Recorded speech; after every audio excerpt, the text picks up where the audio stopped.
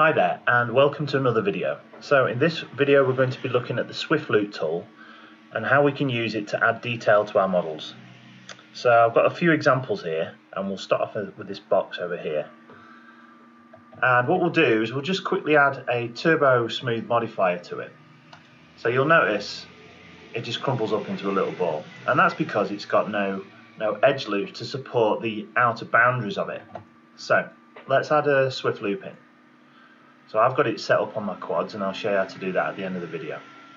So go to Swift Loop and you'll notice as soon as you activate the tool you get this edge ring that goes around, and whatever edge you hover over it'll snap to that edge and then draw a loop all the way around it. So all you need to do to add the loop is just to simply left click, and we'll just go around the model and we'll do a little loop around each corner, like so.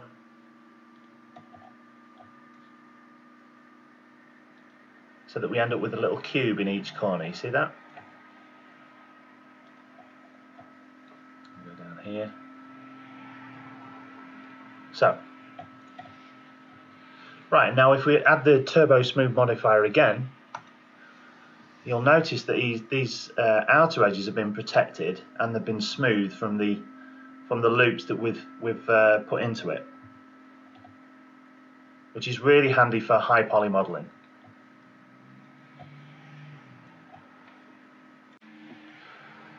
So in our second example here, let's say we want to make some kind of river or waterfall. So let's turn the so we can see it. We'll activate Swift Loop again, and what we can do is we can add more loops in there to subdivide the surfaces.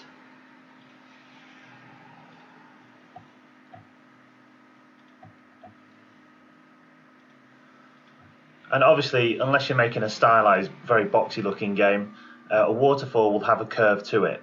So what we want to do is add some loops in there that will make a curve when we add the turbo smooth modifier to it. So it'll curve that edge there and it'll curve this edge here.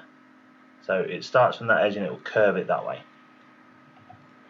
So let's also add some lengthways like that. And again we'll add the turbo smooth modifier to it and see the results. And there you go. So in this last example all we're going to do is we're going to make a little box. I'm going to convert it to an editable poly, delete some sides just so we've got this left. So what we're going to do is we're going to go into edge mode, which is 2 on your kit. Well, I've got it as 2 on my keyboard. Obviously you can select edges from here. I'm going to go right click and chamfer. I'm going to chamfer that. So now what I'm going to do is activate the Swift Loop tool again. And what I'm going to do is I'm going to hold shift, and what this will do is it will make a smooth curve without using the turbo smooth modifier between this edge and this edge. So you hold shift and you'll notice that it will snap to the center, the distance between these two edges right in the center. Look, it will draw this strange line that seems to go outside of the box. So we'll click there, and again we're holding shift down, and all we'll do is left clicking, shift and shift, and it makes a nice smooth curve there. And just to finish off, we're going to add the Swift Loop tool into our quad. So what you need to do is go up to customize user interface, go over to quads and select a quad over here in these little boxes.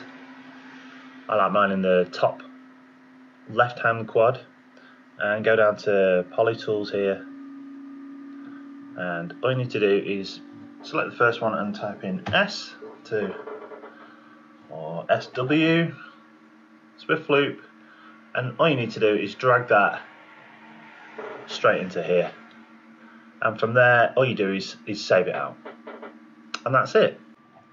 So anyway, I hope you found this helpful, and we'll see you in the next video. Cheers.